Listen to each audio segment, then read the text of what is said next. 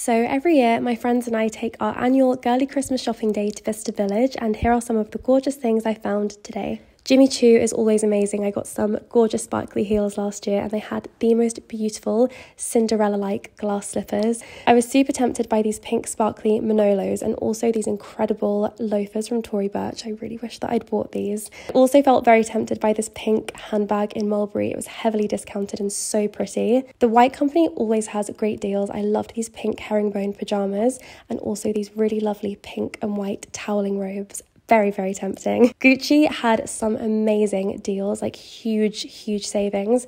I loved this skirt, but it was still £400, which I felt was too much for a skirt. Burberry had an extra 30% off anything over £700, and I actually ended up buying this puffer jacket for my boyfriend because it was on his wish list. And I may have also treated myself to this adorable pink puffer jacket. It was just so warm and cozy, and I saved